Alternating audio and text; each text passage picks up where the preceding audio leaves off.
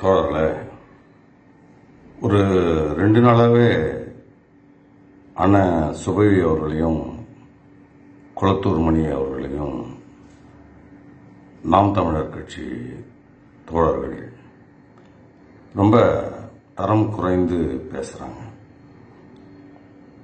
முதல்ல நான் ஒரு திமுகவின் எதிரி. ஆனால் அண்ணன் சுபி அவர்களும் குளத்தூர் மணி அவர்களும் திமுக பக்கத்தில் இருக்கிறாங்க அப்படிங்கிறதுனால எனக்கு அவங்க மேல இருக்கிற மரியாதை என்னைக்குமே குறையவில்லை. ஏன்னா அவங்க செஞ்ச பணி அப்படி ஒரு அரும் பணியை அவர்கள் செய்திருக்கிறார்கள்.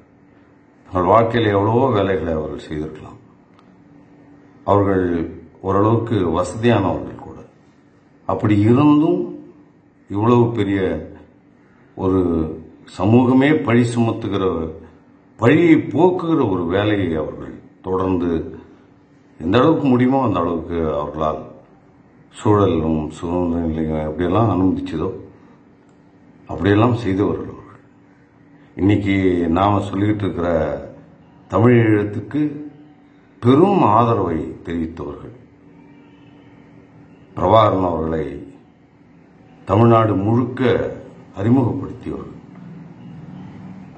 இந்த மாதிரி ஒரு மகத்தான மனிதர்களை நாம் தரம் குறைந்து, அதாவது எல்லை, அவருடைய கருத்துக்களுக்கு நாம் எதிர்கருத்துக்களை தெரிவிக்கலாம். அவனுடைய எல்லைன்னு ஒன்று இருக்குன்னு நான் நினைக்கிறேன். அந்த எல்லையை மீறி நாம் அவர்களை விமர்சிக்கும் போது அது நாம் பெறப்போகிற ஒரு வெற்றியை நிச்சயமாக குறைக்கும் என்பதுதான் என்னுடைய கருத்து.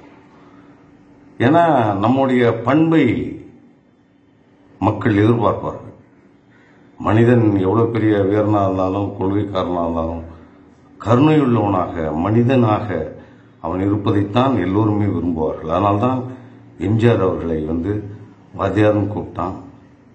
படித்தவன்லாம் அவரை வெறுக்கும்போது படிக்காதவன் அவரை அரியணையில ஏற்றினான்.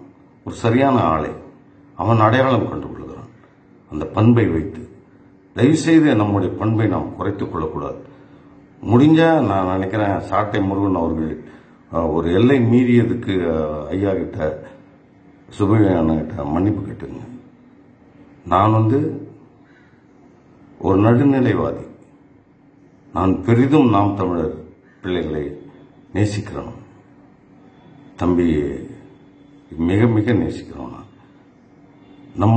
நான் ஒரு நடுநிலையாக தான் பேசுவேன். தயக்கூர்ந்து நீங்கள் அப்படி பேசிய வார்த்தைகள் என்னையே ஒரு வாட்டி நிலைகுலைய வச்சு மன்னிச்சிடுங்க.